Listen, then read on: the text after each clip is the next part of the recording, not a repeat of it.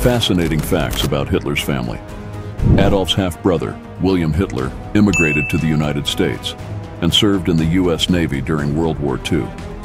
Eva Braun and Adolf Hitler married on April 29, 1945, in the Führerbunker in Berlin. The next day, both of them died by suicide as the Allies closed in on Berlin. Paula Hitler, Adolf's sister, lived a relatively hidden life after World War II.